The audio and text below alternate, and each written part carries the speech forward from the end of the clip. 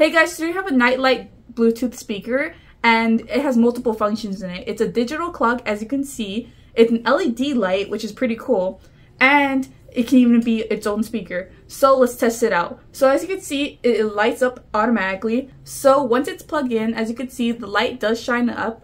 And what's cool about this is when you tap on it, it changes colors. Or you can adjust the light settings as well. As you can see, this is just pure white. If you keep tapping it, it gets brighter and brighter and off. So what's cool is if you hold the tap, it changes to the color changing one. When you tap it now, it changes to different colors of the rainbow.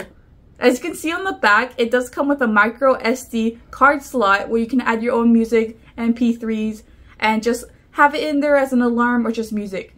On here, you can actually charge other devices with a USB-A type as well, and along with the C-type charger and the on and off switch here. As you can see, we have the on and off switch right here and the play button.